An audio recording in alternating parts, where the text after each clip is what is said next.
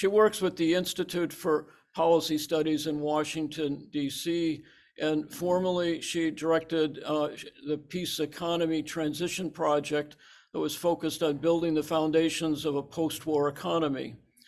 She headed a team that produced the military versus climate security reports, comparing federal spending on security domains and arguing for a shift of security resources towards mitigating climate change. Her most recent work is From a Militarized to a Decarbonized Economy, a Case for Conversion, which I cannot imagine, given the vast amounts of money being wasted, to be blunt, on the military, how that resource could be used.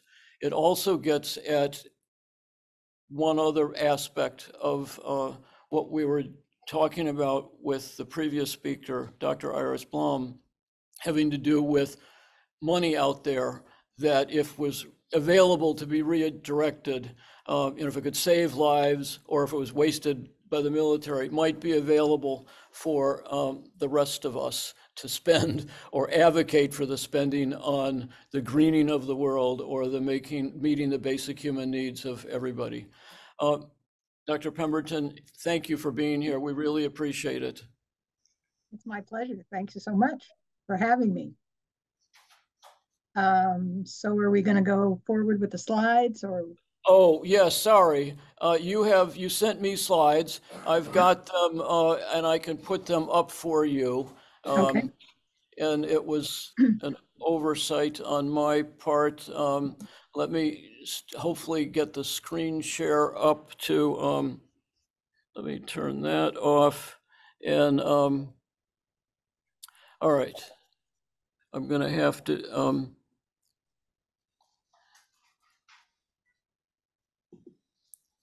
they're lurking around here someplace. And I want to get the right slideshow up. There we go. And should I move the slides, or are you going to do that? I will move them. Okay. And because actually, if we made Dr. Pemberton a co-host, she would be able to do that, correct? So we're going to manipulate the system, the Zoom system here, so that you can run the slideshow rather than me. And unless you would rather me do it, it's up to you. No, I'm happy to do it. Okay, so let me now, actually that's,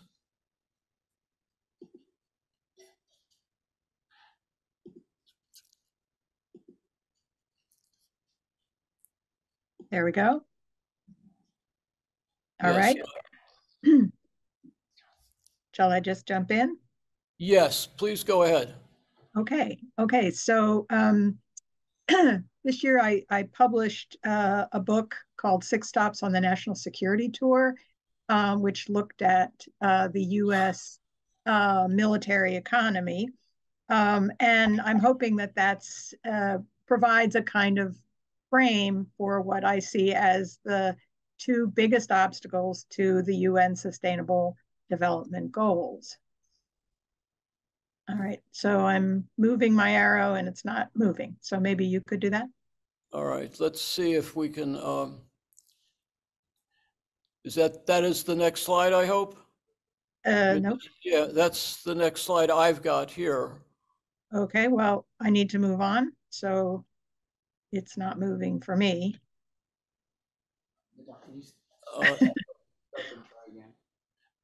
I can't hear you. It's not moving. Oh, it didn't move on your screen. All right, well then let's figure out how to make it work. And I'd also like to make it a little smaller so it's not the full screen. Oh, that's the full screen. Can you take it over? And I want to get out of the full screen. And then, Doctor, I believe that if you go to the little thing that says you are viewing Medyard Gable's screen, go to the view options, click on that. And so there's a way for you to request remote control. And I think that will allow you to be able to control the screen, even if Dr. Gable is sharing it. Okay. Yeah, there they are. Okay, And now is that the right just, slide? Yes, yes. Well, no, actually not. Let's see. Can I move back? Sorry, I'm not able to, my arrows are not moving it. Okay, all right, now we're gonna see if I can do it. I can't, but I guess you can. All right, so I guess we'll do it on the fly here. Just say next, and I'll hit the next button and hope that it works. I'm going to try it now. And okay, so my down arrow is working. Okay, very good. Next slide.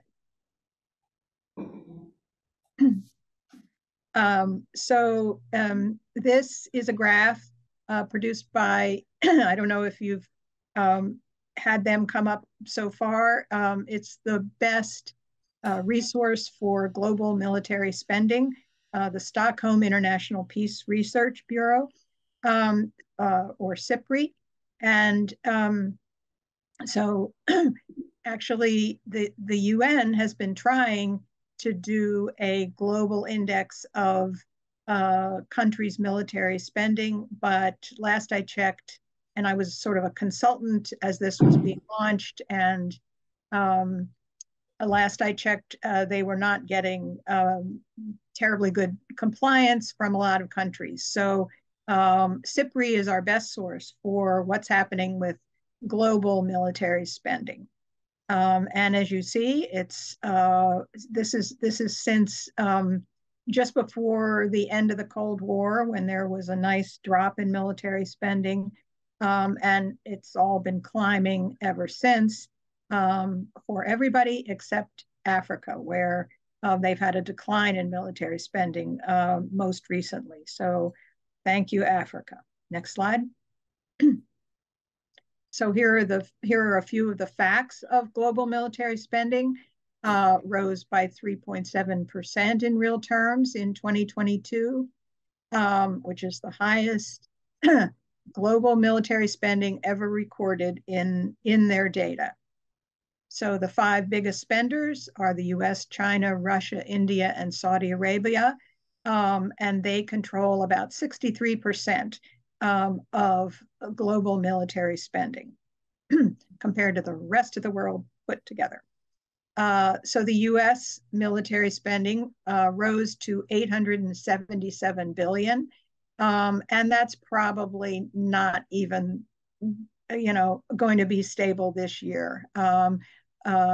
Particularly the Republican Congress is, committed to adding even more spending on the military. The pretext is the war in Ukraine, but most of this spending doesn't have anything to do with Ukraine.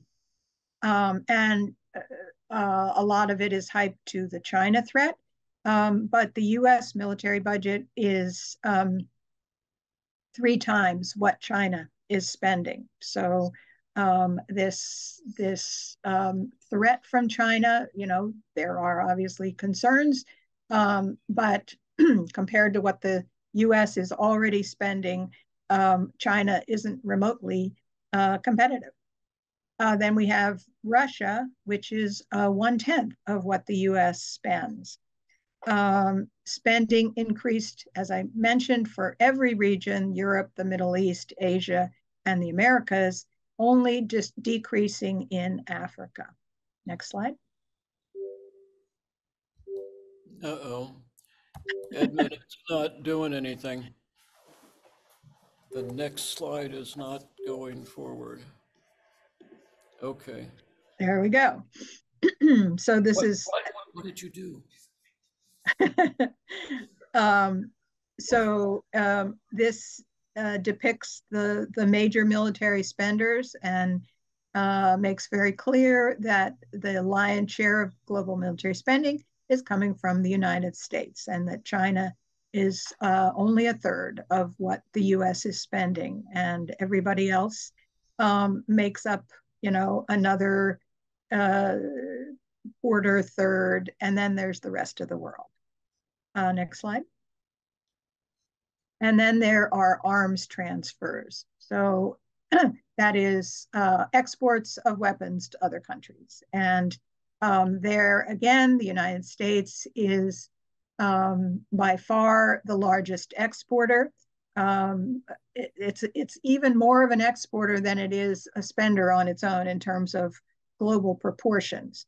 And in this case, with arms transfers, Russia is the second leading exporter of weapons. Whoops. Whoops. Is there we go. Yep. And China, this major threat to our security, spends only 5%. So it's really a minor player in this enterprise of seeding the world with weapons to wage war with. Next slide.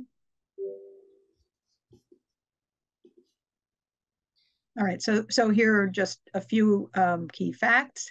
The 5 largest exporters: US, Russia, France, China, and Germany. Together they supplied 3/4 of the total.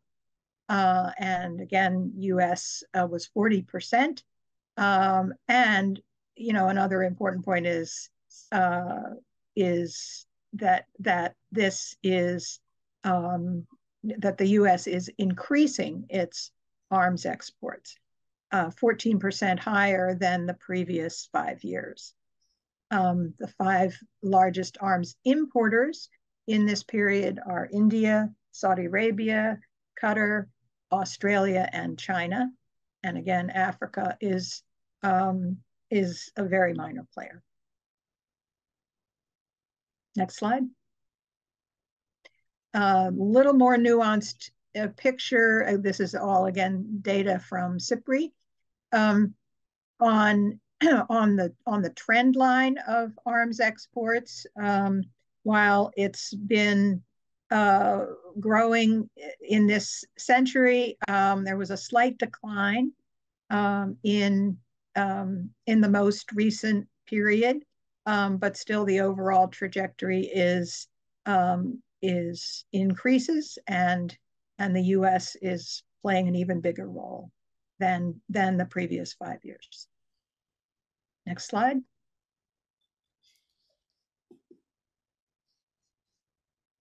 So then, wait, there we go.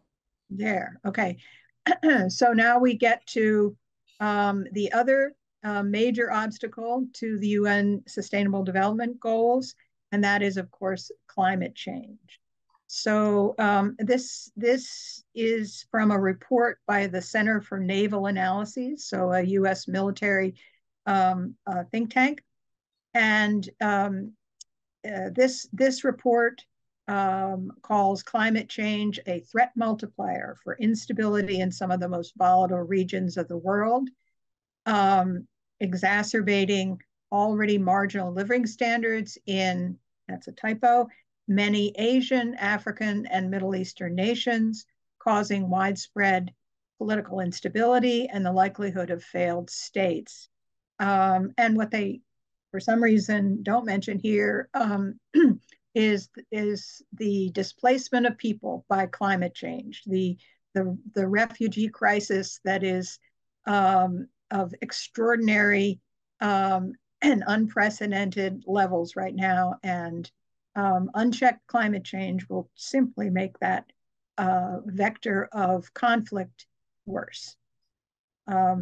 Finally, they say, unlike most conventional security threats, climate change has the potential to result in multiple chronic conditions occurring globally with the same time frame. Next slide. So, focusing back to the US, and I think what we've seen previously makes the focus on the US make sense. The by far largest global military spender and arms exporter. So why do we have this, what I think of as a militarized industrial policy. So industrial policy, until recently, was kind of a taboo. You know, of course, the U.S. doesn't have an industrial policy. It has the free market, which is which is driving everything. When, of course, because of this concentration of resources, of U.S. resources on the military, that just willy-nilly creates an over-militarized foreign policy. When clearly what we need to combat this, major, urgent national security threat of climate change, we need to be refocusing our attentions on preventing climate catastrophe by drastically reducing emissions around the world.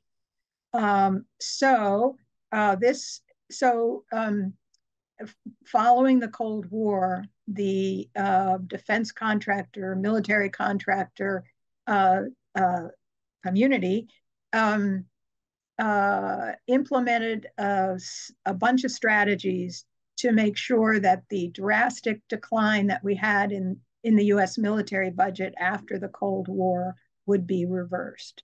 So the US did cut its military spending after the Cold War by a third, and it cut the procurement budget, that is, the budget that goes to private military contractors, by 2/3.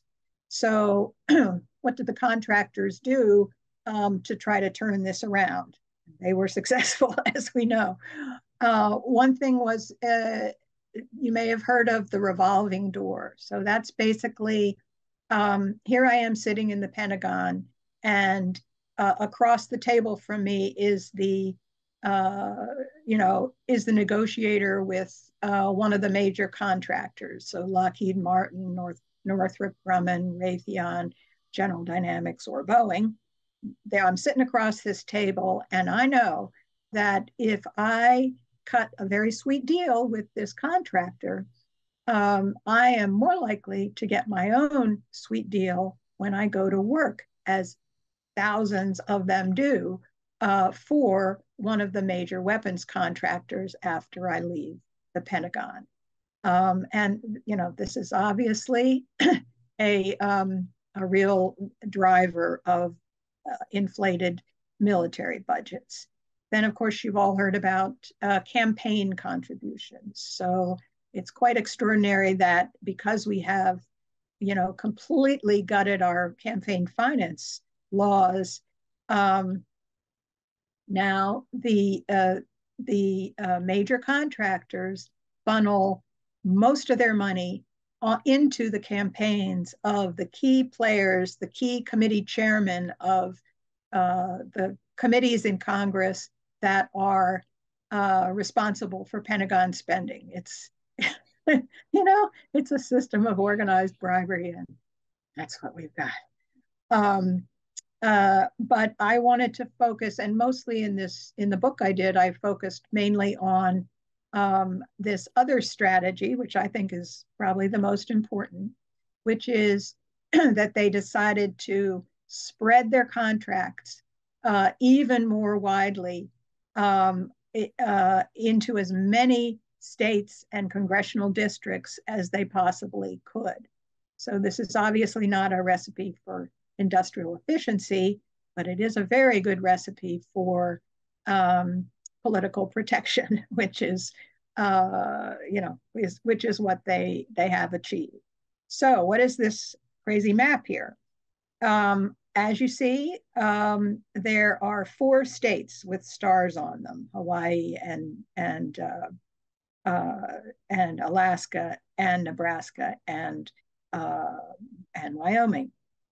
Those are the only 4 states that do not have pieces, that is, contracting locations for the F-35 fighter jet, which is the most expensive weapons program ever conceived or executed. It's still really not.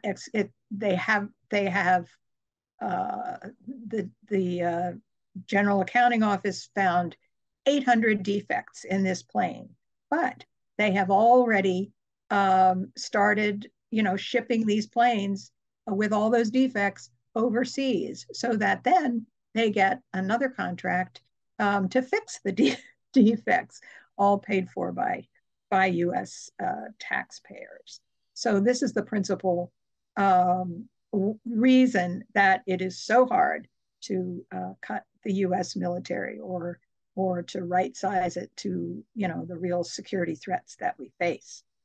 Next slide. So there's the book again.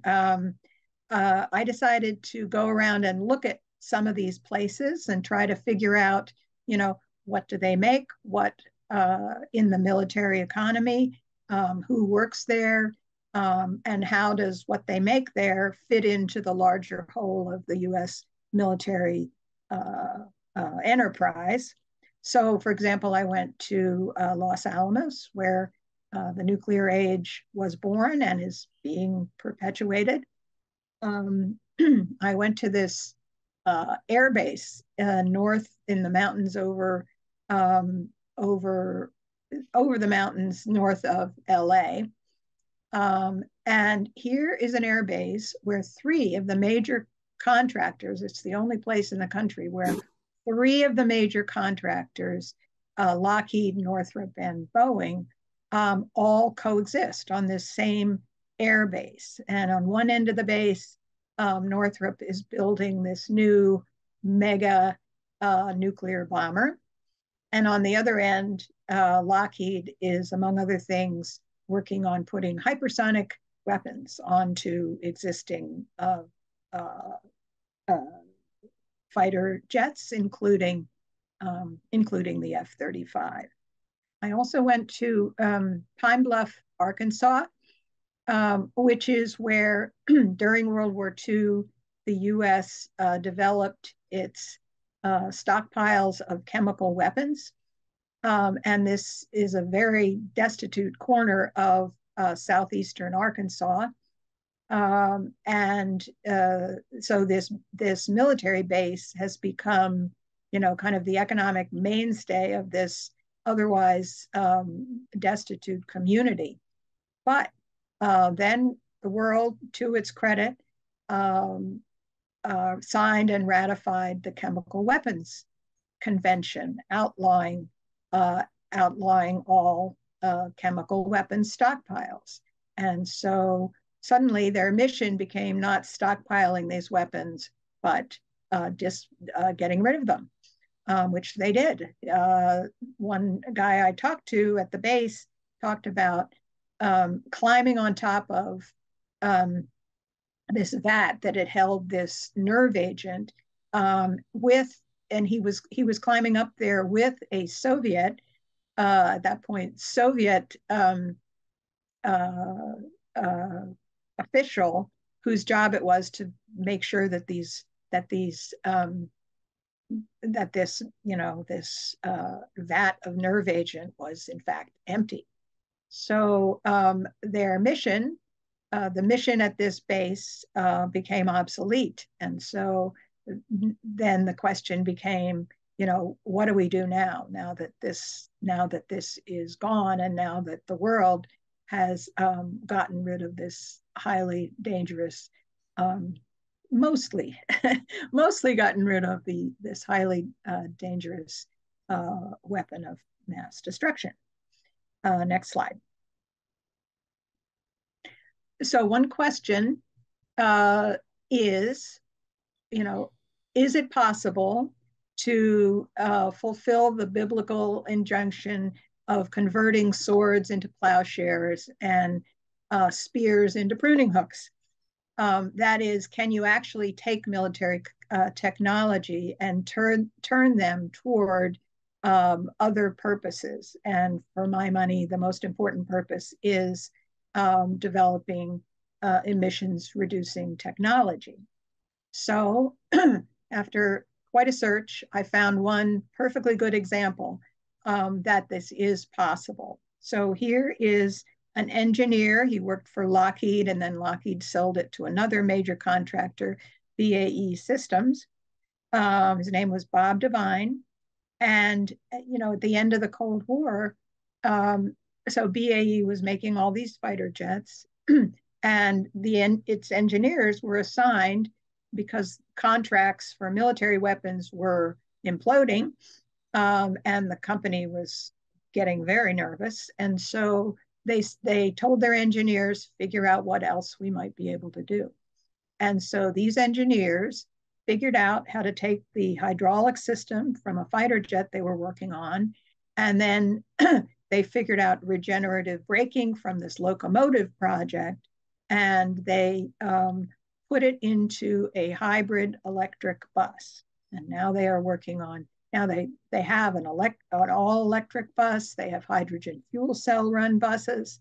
And those buses are operating on the streets of New York, London, Tokyo, and many, many other places in the world. They just got another contract for 1,000 of those buses in for Quebec City. So it is perfectly possible to take some military technology and turn it to the purposes of a green technology transition. But this example was really hard to find. And that's because, at the end of the last century, military spending, for reasons I've just talked about, began to balloon. Then comes 9/11, and all bets are off. All controls are gone, really. And so military contractors pretty much lost interest in doing this.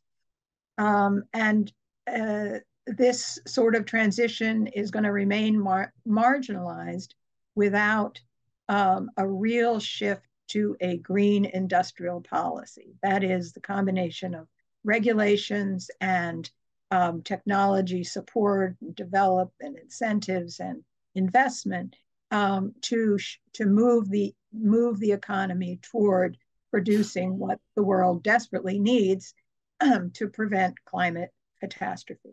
Next slide. So are there any good models for a green industrial policy? In fact, there is one that I talk about in the book. It's called, it is California after the Cold War ended. So you may have heard of the epic smog problem that Southern California had. And they also, they were the site of much of the aerospace industry of the US and its military. And as I mentioned, that industry collapsed. And so Southern California was really hurting, and layoffs were massive. So they had already begun to address their smog problem by setting the strictest emission standards in the nation. And oddly, Ronald Reagan created something called the California Air Resources Board, which was supposed to enforce standards, but they did it in a very creative way and a collaborative way, bringing together the utilities and the public and the business sector and local governments to all collaborate on getting this done. And in 1990, the state legislature required manufacturers to produce an increasing number of zero emission vehicles. Next slide.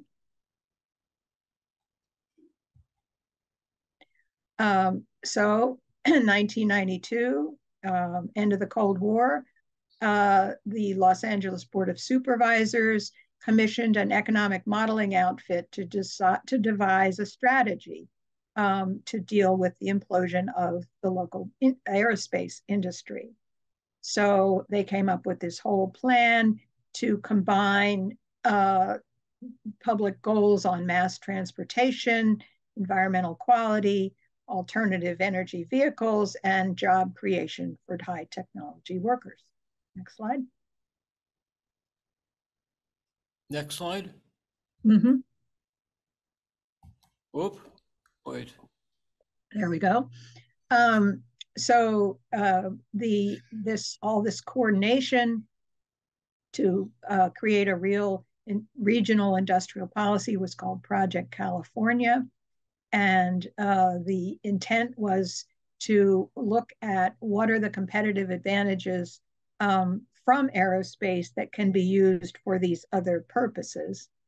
So systems integration, so-called, is one that's, the military contractors make big projects and they're very complicated. And so that they're good at integrating a lot of different systems and making them all work. They're somewhat good at it anyway. They should be good at it.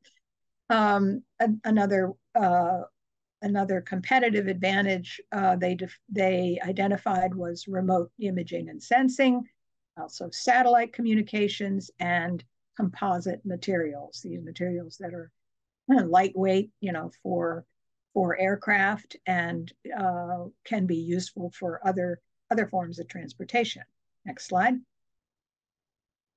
So they looked in particular at transferring these competencies and building up an industry to take the place of an imploded aerospace industry in mass transit, telecommunications, electric vehicles, fuel cell power, and high-speed rail. These were their points of focus. Next slide.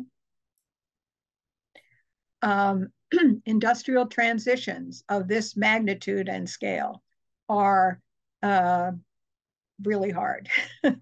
And so they knew that they needed to put in programs to kind of help make this transition and, get over the hump for this new industrial development.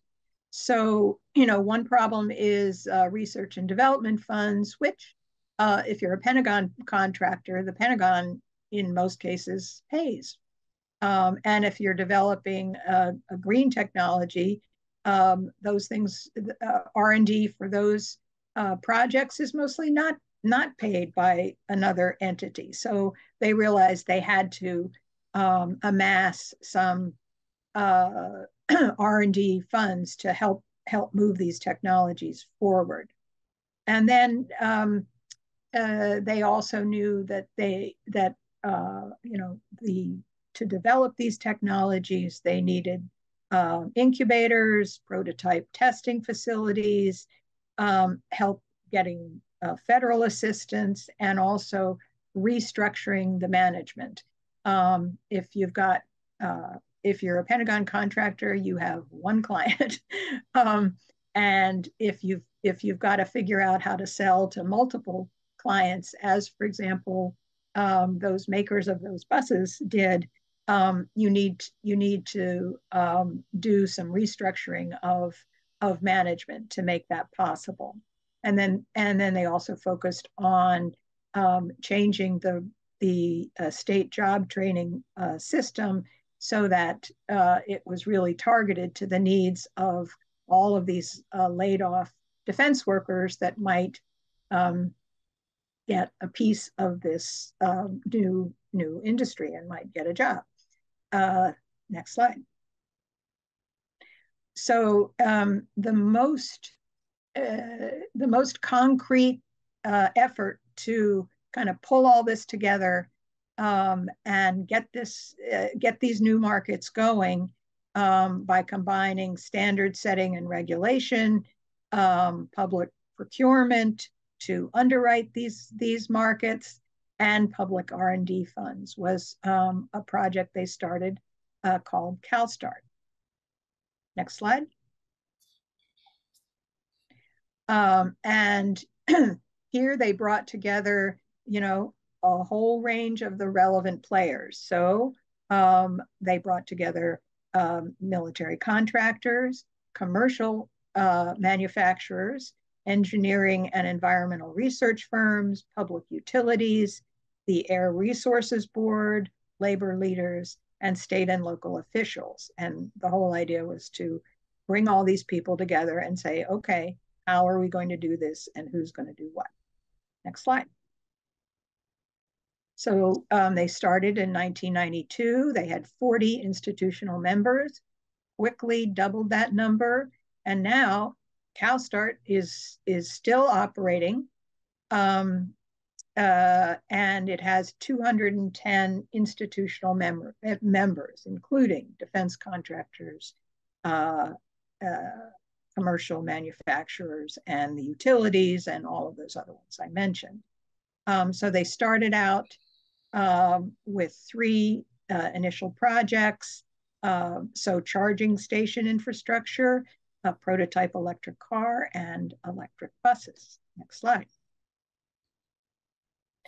Now for the problems. As I mentioned, if you're a Pentagon contractor, you often have all your R&D costs covered. Not the case in these new markets.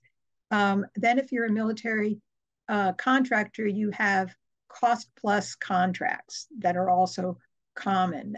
This was developed when they were first trying to lure commercial manufacturers to produce the weapons to win World War II. So General Motors had to make tanks. How did they, beyond patriotism, what did they do to entice General Motors to get into this? They said, we will pay you whatever your costs are with a guaranteed profit on top. And that structure doesn't exist anywhere else. But the military, still pertains to a good portion of military contracts. So that's an advantage that kind of deters people from moving into other industrial areas.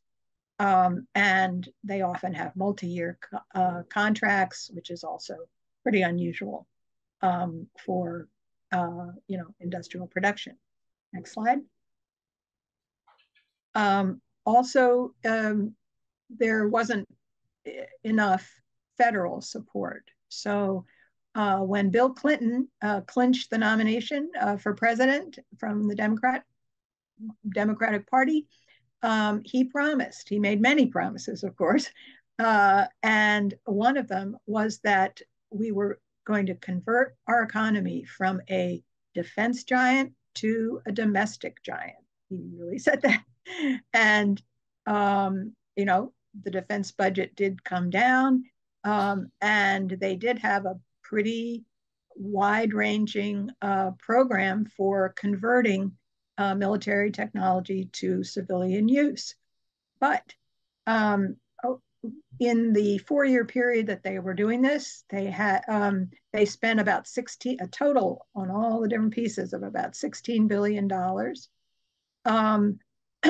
But that was supposed to compensate for cuts that cumulatively amounted to about $118 billion.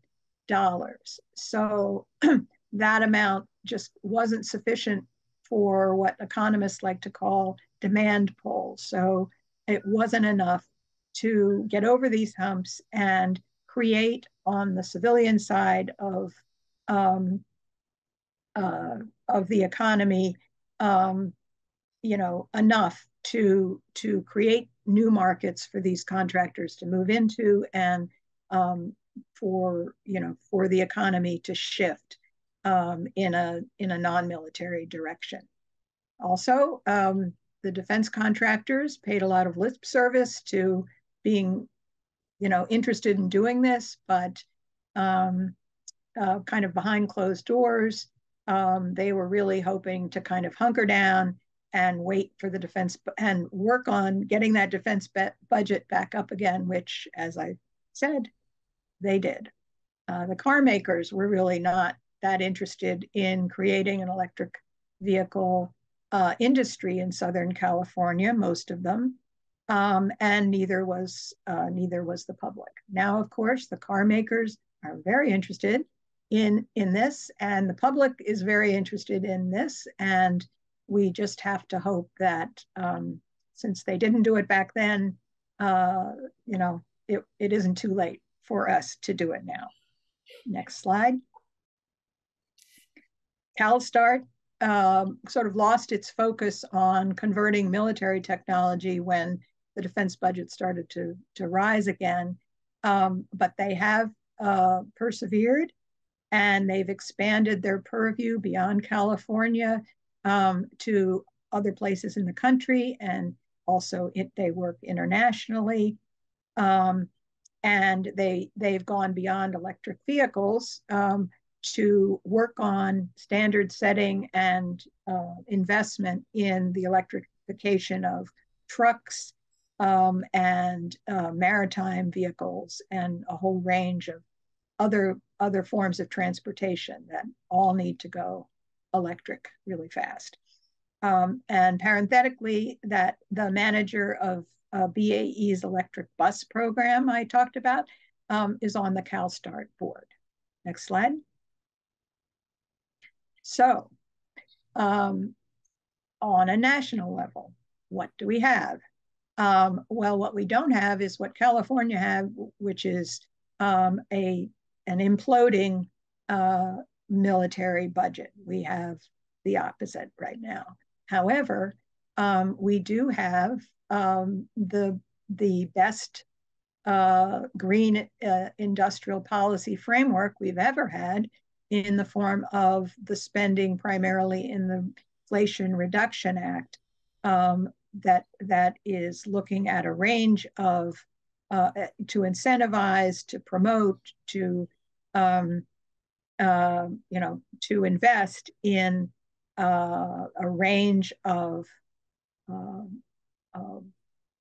climate technologies, electric vehicles, the grid, all of the solar, the wind, all of the pieces of a industrial framework to drastically reduce our emissions. Also, working on public procurement, that is, that government buys electric vehicles and provides that kind of guaranteed market that you really need to get into a new form of production. Next slide. But as I say, what we don't have is a shrunken military budget, pushing this along. So this is looking at the pie for the discretionary budget for 2023, the discretionary budget being what Congress votes on every year, not including Social Security and Medicare. But as you see, more than half of our federal resources that Congress votes on is now going to the military. Next slide.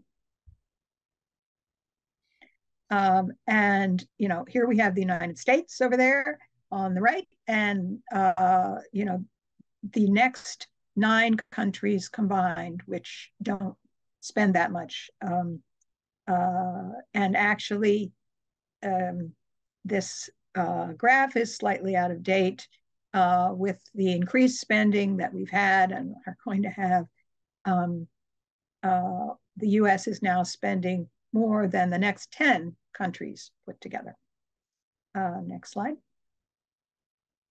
So if you look at US military spending versus what we are putting into the Inflation Reduction Act to green our economy, the greening of the economy industrial policy is getting about 4% of what the Pentagon is getting. Next slide. So the bottom line, unless the world, particularly the developed world, spends less on its military forces and more on preventing climate change, the UN Sustainable Development Goals will remain out of reach. So we can talk about, a few things that are kind of promising signs along these lines, but I think it's time to to hear from you all what your questions are. Thanks so much. Thank you. Let's make sure I'm on.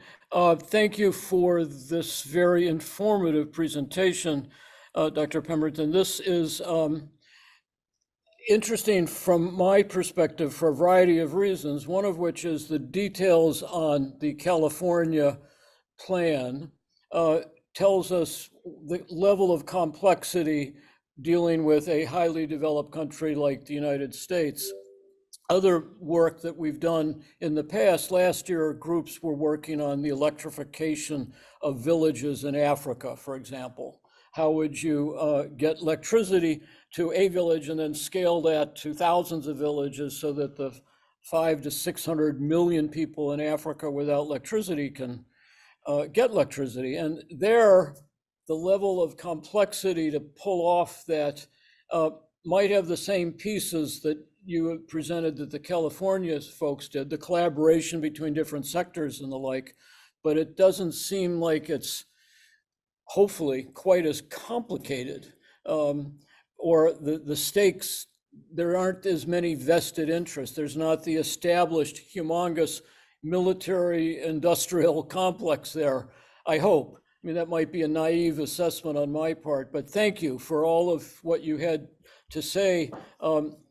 I would like to open it up to questions for everybody in the room, both, here in Philadelphia at Drexel University as well as online. So I'd like to see sorry, if there I'm so are sorry. questions.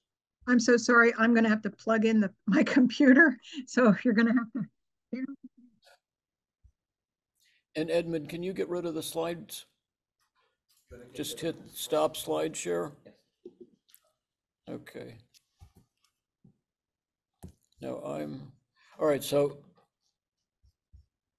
do we have questions? Those of you who have got access to your chat, let's see what questions she can answer when she gets back. Okay, so Carly's got a question, Ahmad's got a question. The rest of you can think of questions.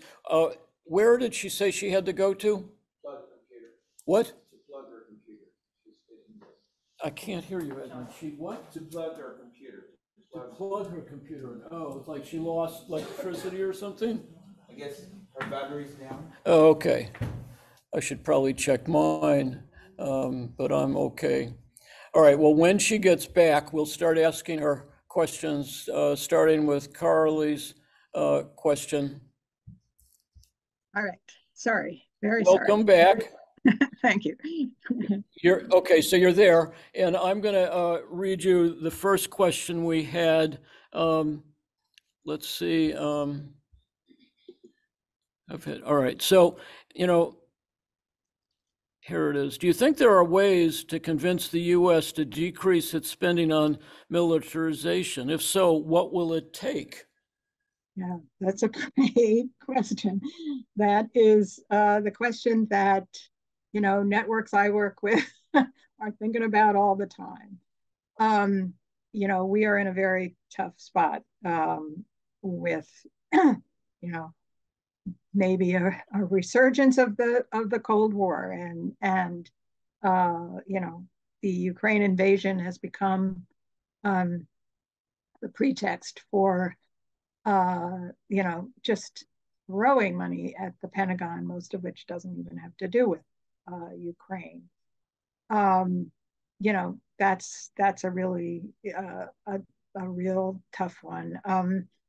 I think there's a lot of research and advocacy going on about pushing back on this China threat, which is being inflated, for purposes that I've talked about.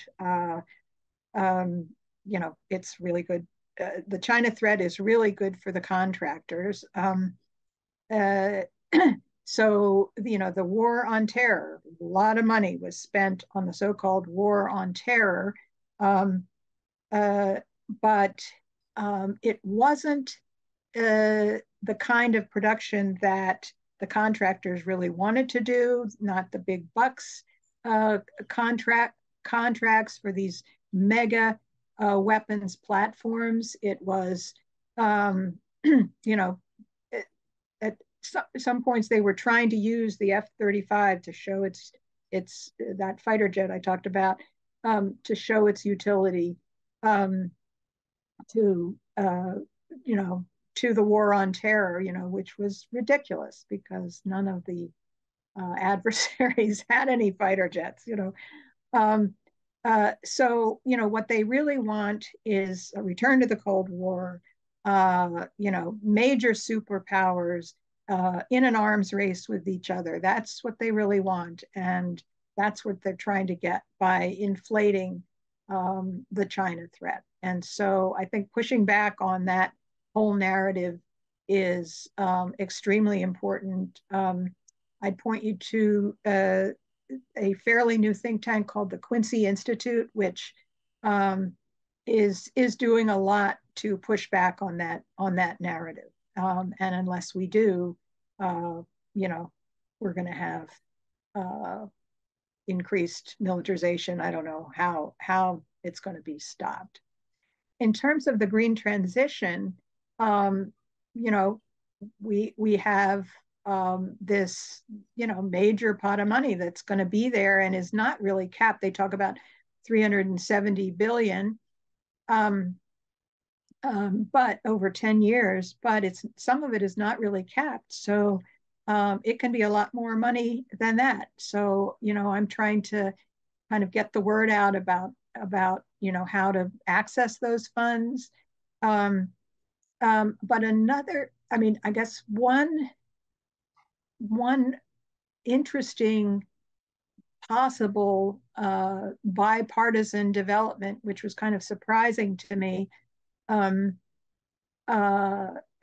has potential to create a lot more money for a green transition, is this idea of a financial transactions tax that has been around for, you know, a long time, which is just, you know, a tiny little amount added to every financial transaction that is, you know,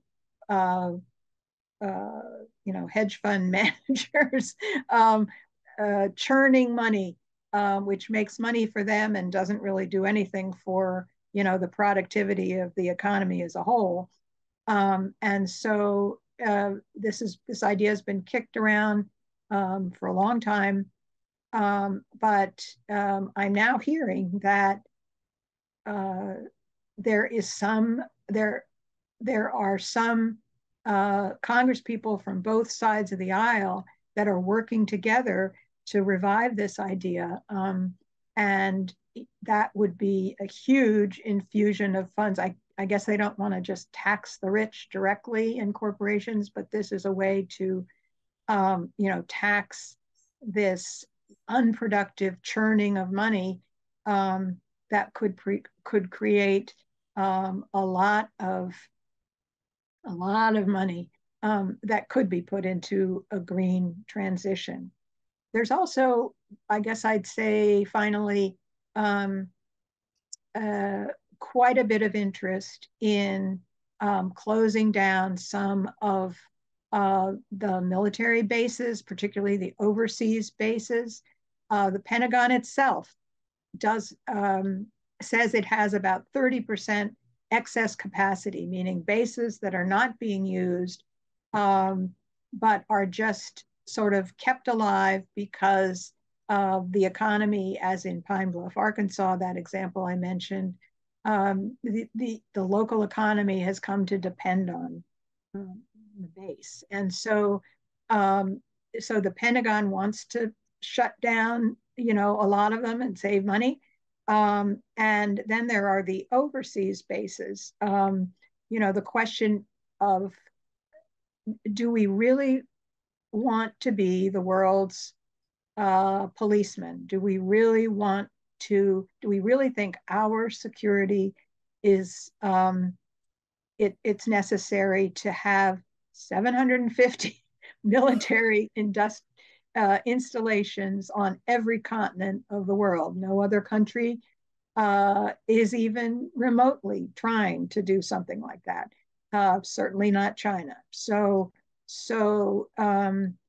you know, there's a clear case to be made, and there are advocates and researchers who are making this case, and there are some members of Congress who are quite interested, particularly in closing down some of our overseas bases that you know, create as many threats as they might deter.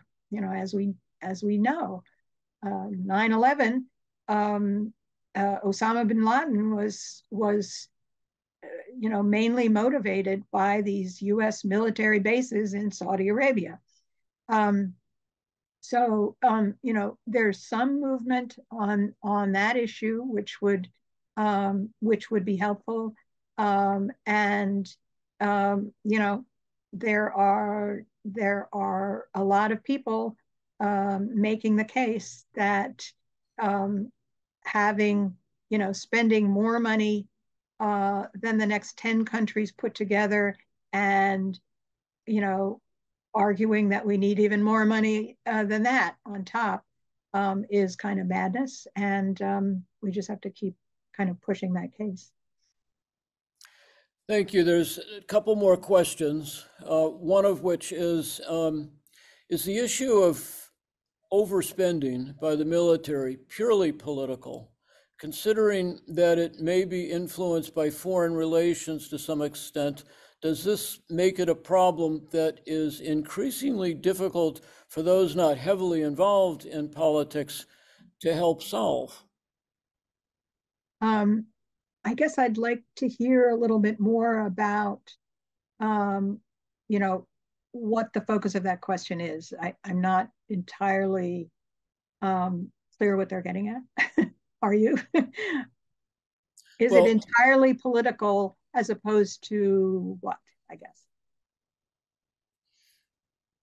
Who knows? The answer will have to come via the text. So we'll move on to another question that's a change of subject slightly, and it may push the boundaries of your research, but it says, bearing in mind how most African countries have no access to electricity in most parts of the country, do you think it's possible to have things like electric buses in those parts now, or in the near future? And is there a plan that you know of that has been put into place to make this happen? You know, that's an excellent question. I would say, you know, the electric buses that I have focused on from this one contractor, it's a very good point that most of them are going to the global north. That's you know, mostly the market. But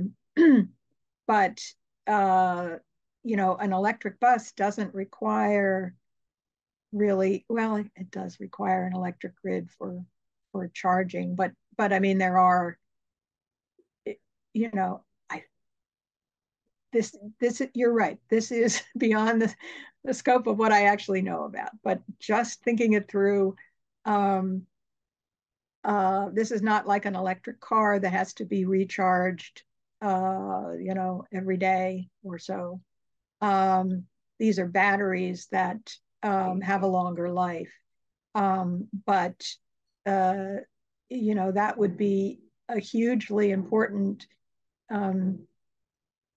project to work on, to figure out a system that would allow for electric buses in countries where they just don't have much of an electrical grid. It's a great question and a great problem to work on. Yeah. So here's one more question, more in line with the work you did, the study of the California system, but it goes beyond that. It says, after California, what have been the most successful examples of states or nations taking the economic conversion in for civilian use? That too, they're all great questions. I would say in general, the overall trajectory has been, you saw in those graphs, global military spending, and in particular, US military spending, climbing in this century with, a few dips, but mostly headed upwards. I'd say that that probably the best examples of conversion have to do with the bases that there hasn't been a base realignment and closure commission that is the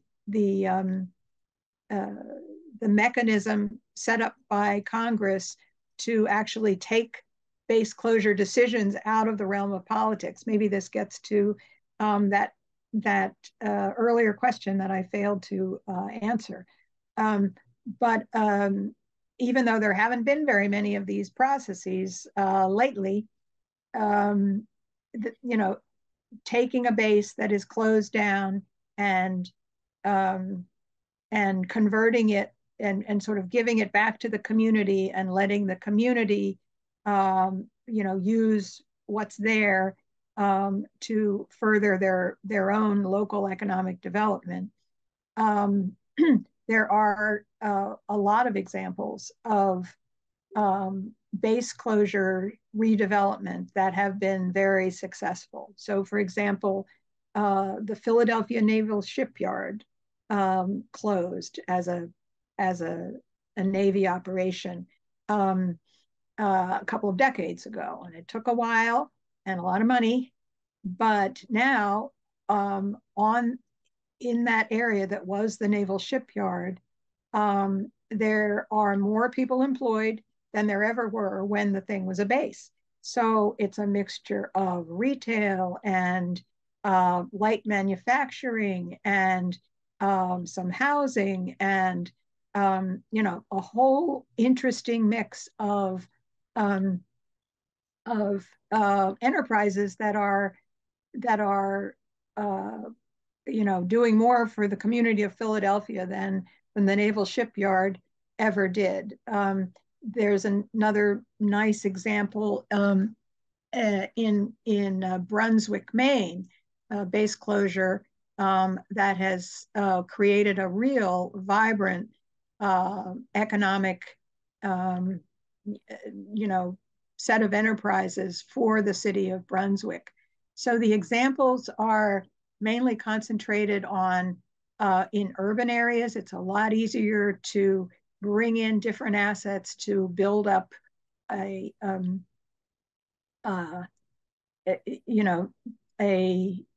base to become a key feature of the domestic local economy.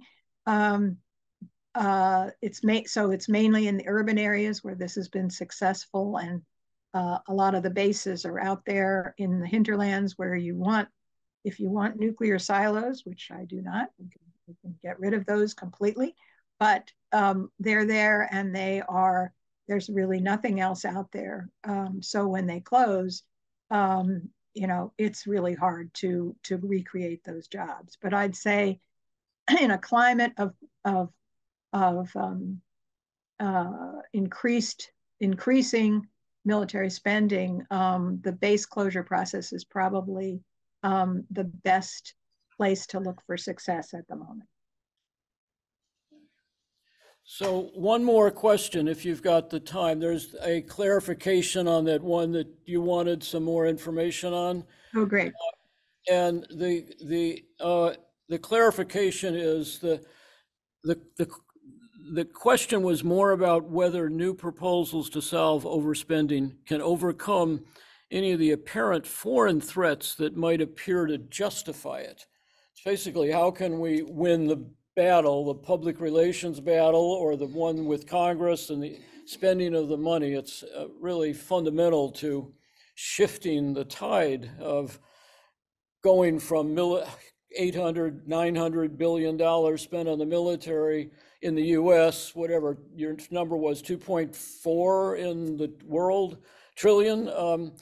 How can we shift the tide to getting that money into converting over to a world where everybody's needs are met and the climate is regenerating? Yeah, That's I'd say the questioner is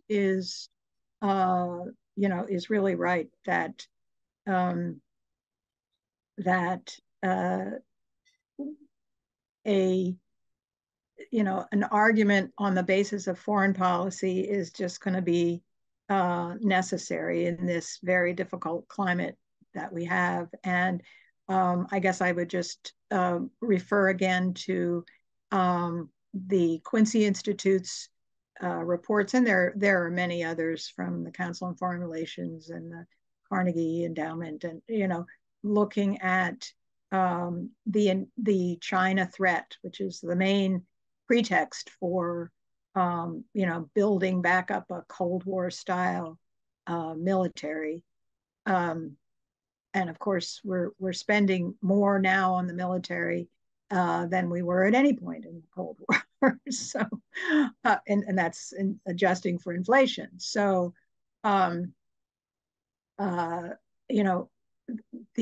case for lower military spending will have to be, a key component of making that case has to be on foreign policy grounds, that we are inflating threats that are getting in the way of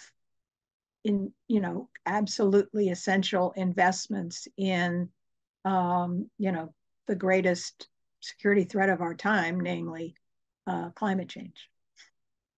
all right. Well, I need to, we're trespassing on your time here. We're 5 minutes over, and I'd like to thank you for your presentation, for being here, for going a little bit extra, answering these questions. We really appreciate it, and thank you for giving us this, not just on military expenditures and the outrageous amounts being spent, but also how at least one good example of how California started to make a transition, at least in some aspects, to a greener, healthier economy. So thank you for all that you put into this, and we really appreciate it. We need to move on. We're waiting for our next speakers from the UN, and I don't know if they got lost on the way, but I just communicated with them last night, so I know they're coming. But thank you. I don't want to, keep you any longer. We've kept you, it's 6 after whatever 11, and I'm confident you've got other things on your agenda besides talking to us folks. So thank you. Well, my pleasure, and I'll be sorry to miss hearing about what you all come up with. It would have been great to sort of make some suggestions about those proposals, but I'm not going to be able to do that, but maybe next year. Anyway, thank you so much. All right. Thank you. Take care, you all. Bye-bye.